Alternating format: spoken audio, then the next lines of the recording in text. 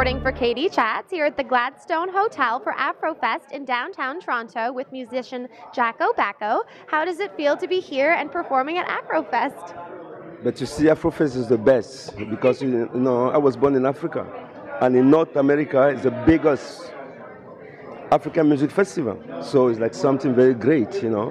And right now is the 25th anniversary of Afrofest. It's something very nice because the beauty about this is to bring African music here and make the Westerner, you know, discover the real African music, what it's all about. And this is great, you know. Tell me a little bit about some of your early influences musically growing up in Cameroon. You see, Cameroon, we have at minimum 300 different ethnic groups, which means that the music is very, how can I say this? I don't know how to say it in English, diverse. So we have a lot of beautiful music in Cameroon. That's why you see they call Cameroon the African miniature, because we have a lot of diversity. Then the music is very complex and very sweet, different from village to village, you know. So I grew in that background. My mother was a musician, my grandmother was a musician.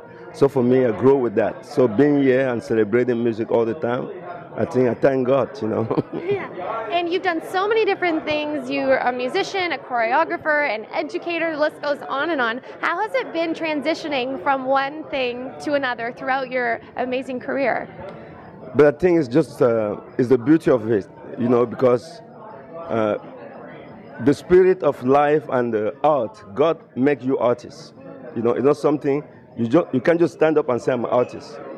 You know, when you become artist, it means you start to open your mind and become more creative. So you have to do different things.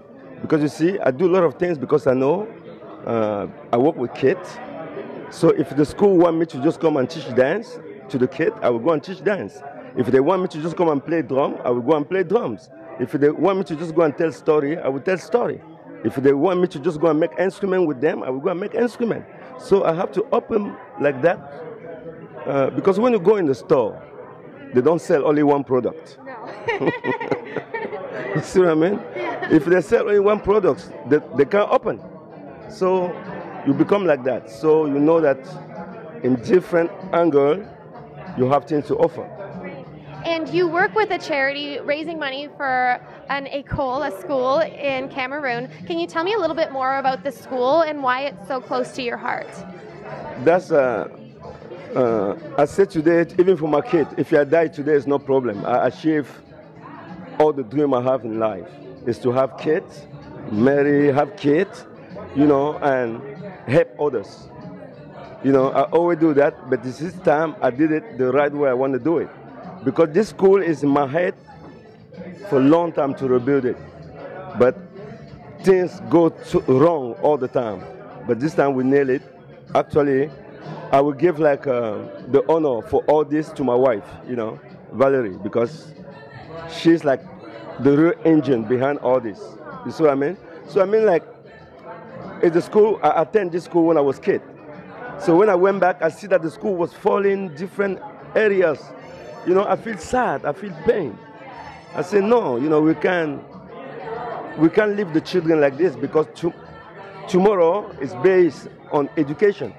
Without education, tomorrow is not life for children. So I said to my wife, look at this in my school, you know, when we go back, we have to try to do something. I play for all the foundation here in Canada. I don't know foundation I didn't play with here in Canada. You know, David, Suzuki, everybody I play with. So I said, it's time for me to also start direct, even it's a little bit like this here. Back there is big. You see what I mean? So this school, I attend this school, so like right now I'm proud. Because before we have 212 kids. Now it's 375. You know, they have new toilet, they have brand new school, jersey for soccer, music instruments, and we pay teachers to come and teach them 3 times a week from here. We pay the salary from here, like the oldest people of the village. Because you see, like back home, sometimes the children learn on their own. But like now, I want to change that.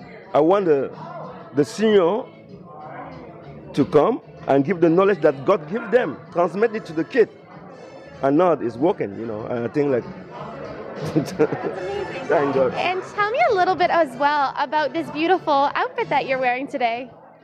Yeah, exactly. That's when all these things start. I was in Africa in 8 countries, promoting one of my albums to all the countries in radios and TV. So I stopped in Senegal. I was in 8 countries. Then I get this in Dakar. Yeah, it's beautiful.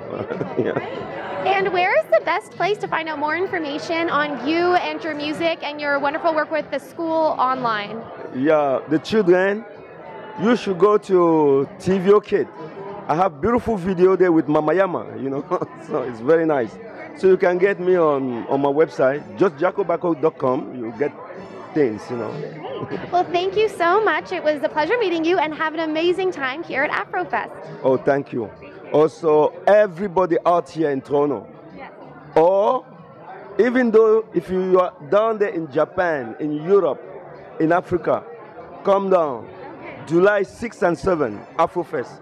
And we will be playing on the 7th at between 5 and 6. Perfect. Thank you so much again. Thanks. I'm Katie Uhlmann reporting for Katie Chats here at the Gladstone Hotel at Afrofest in downtown Toronto.